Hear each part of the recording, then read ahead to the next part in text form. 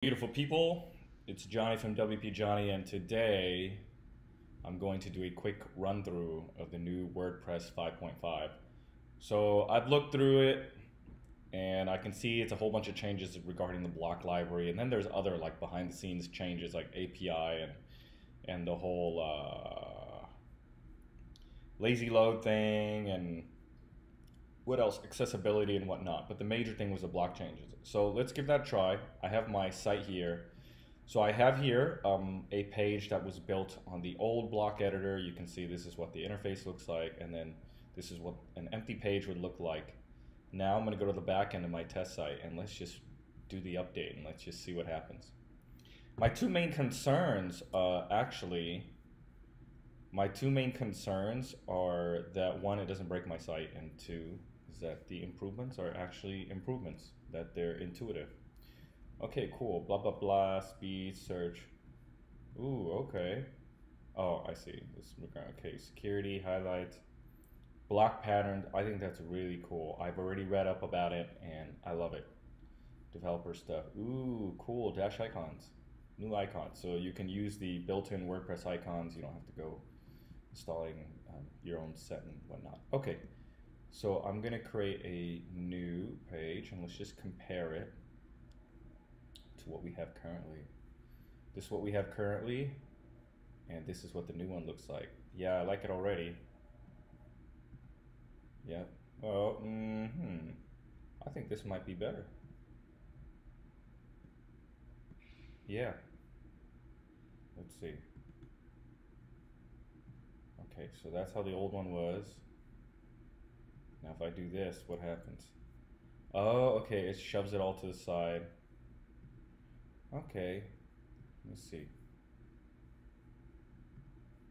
Let me do this. Okay, I love this pattern thing. So you can save different layout patterns so that you can call from them again later, and you don't have to, retype it from scratch. So I love that. There's so many, like little quotes and little boxes and images and things. I love that. I think that's so incredibly powerful. I love it. I love it. Okay. Well, this is simple enough. What happens if I just type gallery? I heard there was a thing where it can even make suggestions. Okay, so that's cool. I enjoy that. Now let's move on. I'm going to close out these two new ones, and I'm going to, this is one of a post that already exists in the back end.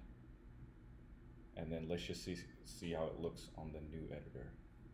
Okay. I see what's going on. Let me move this over, collapse this so we have something that looks the same. So there we are.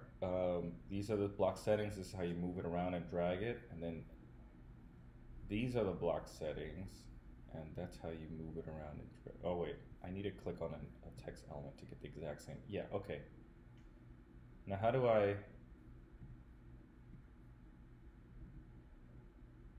move this? Do I just, oops, okay. So let's pretend I just click anywhere and I can, oh, okay. I click and hold anywhere in that button and I can move it. What about, and this is a big one I've been wanting to do. Oh, my computer's calling, and let's say I cut. Okay, cool. So it's very intuitive, and I paste. I like it.